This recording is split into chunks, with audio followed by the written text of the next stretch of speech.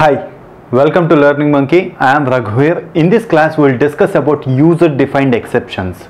In our previous classes, we clearly discussed about exceptions and all the concepts regarding the class, object and inheritance concepts.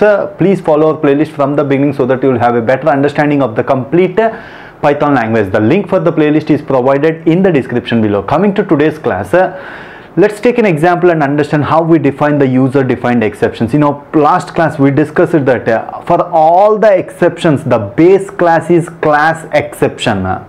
So we use the same thing for user-defined exceptions also. For any user-defined exception, the base class should be exception class. Let's try to understand why it is required exception class. In this example, you will understand why we need that exception class. Here we are defining an exception class marks not in range. This is the user-defined exception, and it is extending, means it is inheriting the this class is inheriting the exception class. Without inheriting the exception class, we cannot define the exceptions, user-defined exceptions. Not only user-defined exceptions, for any inbuilt exceptions also, the base class should be exception class. In this, we are defining a constructor.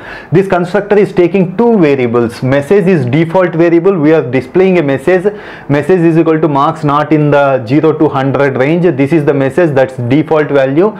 So marks is, we have to provide the marks value. Then self.marks is equal to marks. These are the instance variables. Hoping that you already know all these discussions from our previous classes. And we are calling the superclass constructor.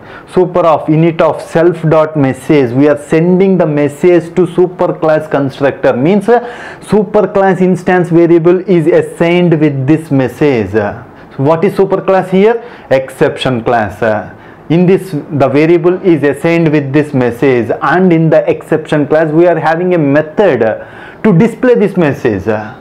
So that is how we will display the messages. Now let's try to understand how we call this exception. We have defined a user-defined exception.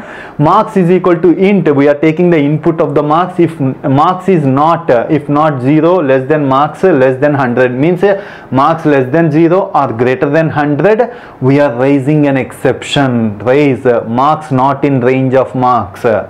So this is the exception class which we defined here. We are raising the exception. In our last class, we discussed how to raise the exception using raise of keyword. This raise of, whenever we raise an exception, this will automatically call the method that is used in the exception class to display the message. So it will automatically display the message. That is why it is the base class for all the exceptions.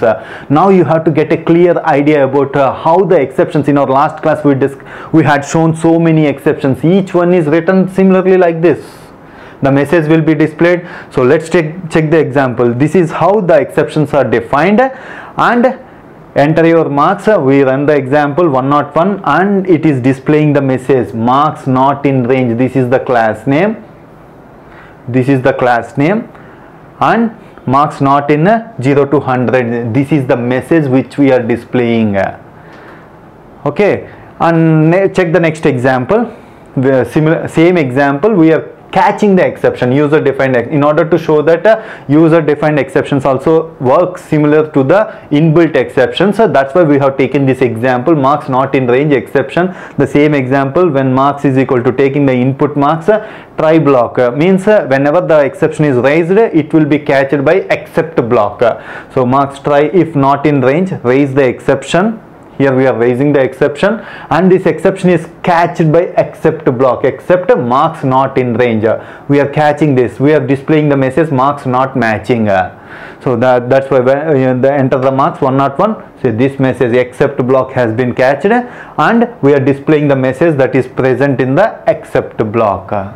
This is how we define the user-defined functions. Hope you understand the concept. If you have any questions regarding the concept, please post your questions in the comment section below. Thanks for watching. If you haven't subscribed to our channel, please subscribe to our channel and press bell icon for the latest updates. Thank you.